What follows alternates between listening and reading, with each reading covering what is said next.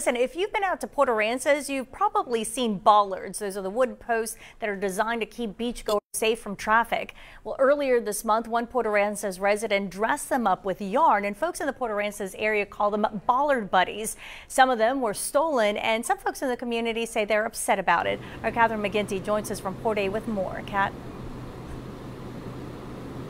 That's right, Katya. I spoke with folks on the beach earlier today who said these bollard buddies bring them a lot of joy during the winter season, and they've become a tradition in Port Aransas over the last several years. Diana Vondra heads all of this up and makes most of the bollard buddies. She says she came to check on them late last week and saw that 10 of them had been stolen, despite zip ties and staples meant to keep them on the bollards. And she says this isn't the first time this has happened.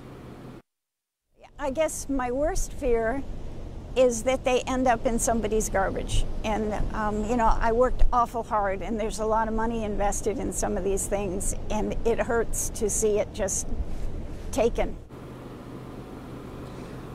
Vondra says ever since a Facebook post about the stolen bollard buddies was shared, hundreds of times anonymous knitters have been leaving them on the beach, just like this one right next to me. Vondra hopes that the ones she created will still be returned.